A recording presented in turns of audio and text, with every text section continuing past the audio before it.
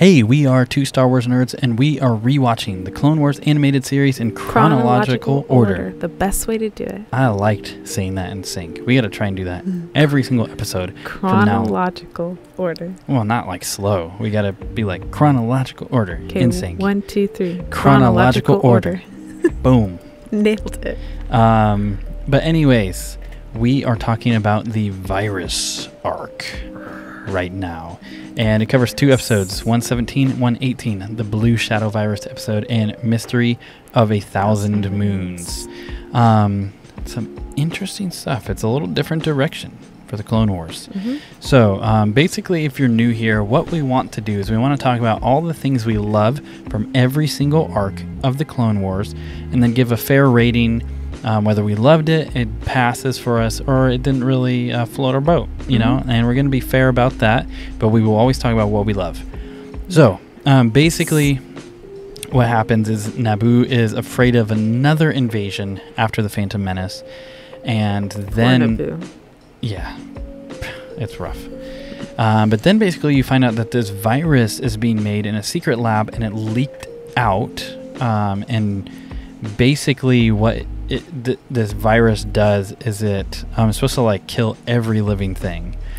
And it's very much like evil World War II scientists developing an airborne virus. Like it's pretty dark. And that's Blue Shadow Virus is basically about that, and it's Nuvo Vindi, who we're gonna do a deep dive on because he is very fascinating to me. He has a cool name, too. He has a very cool name. He has a very cool story that we can't cover here. We're going to dedicate a video just to Nuvo Vindi because he's a great character, in my opinion.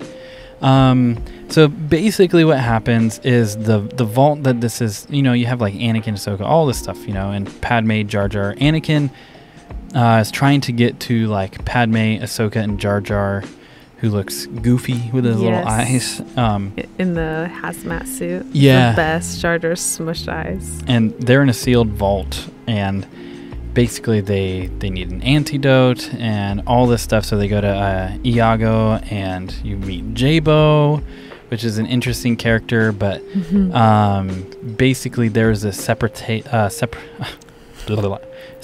invasion of Iago, and they left a security system. And so anyway, all this stuff happens. Basically, they are able to leave Iago and help. Everybody's cool. Everybody saved the day. Bad guys are arrested. Iago's free. Yep. That's pretty much the arc. Yay. So with that, I have 2 things in particular, maybe 3 things that I really, really love. But how about you go first? I know this was kind of a weird arc. Like when you watch it, it's not super exciting, but it's not bad. It's all right, but what are your thoughts? Some of your favorite moments, maybe, or things about this arc?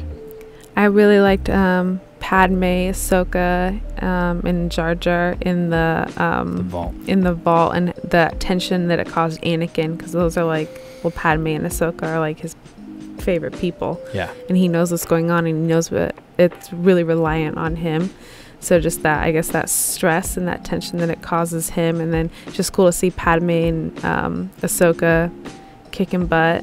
You know, I think they're both awesome characters. So it's cool to see them in action and just, again, see their, I talk about this in the last arc with Anakin and his sacrifice, but just how Padme and Ahsoka and the clones were sacrificing because they did not want this to get out.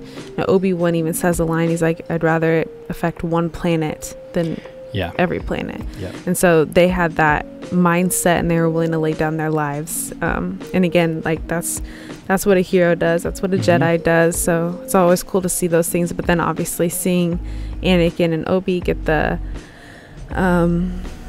antidote. Again, my words. It's all good. I still love you. Antidote. I still love you.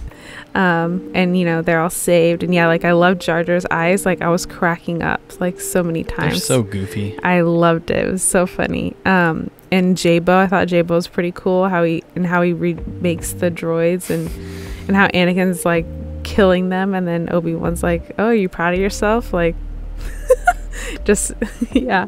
And a fun factoid, my my brother's nickname is Jabo, so That's always super cool whenever I watch this episode. That's so true. I didn't even think about that. Yeah, so whenever I watch this, I think of him. Nice. He's nothing like this J-Bo, but no.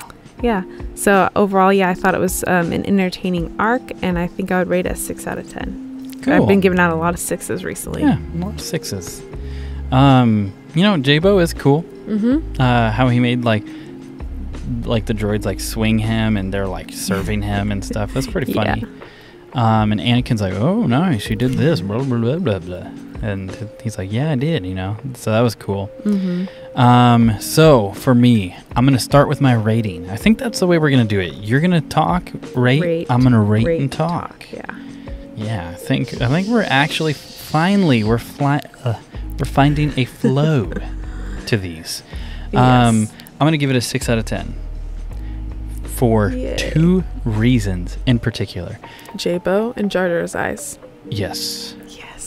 Called it. The whole virus thing is very interesting to me, and I like it. The arc itself didn't really do it too much for me. The virus was really cool, but the 2 things I like, Nuvo Vindi, great character. I love Nuvo Vindi. And the angels on Iago, like the natives. Yeah. What the heck? I'd like to know more about those. I totally forgot about them. And so I want to do a video on Nuvo Vindi and on the angels. Because they're talking about, the angels. And then they walk in, you're like, what the heck? Right. They're like glowing beings. So anyway, that alone was super cool. And that's really all I have. Because Nuvo Vindi and the angels made this arc a 6 out of 10 for me. It would not have made my pass a 6 out of 10 without those 2 things. So I honestly, this is a shocker. I have nothing else to say. Me neither. And with that, we are 2 Star Wars nerds, so may the Force be with you always.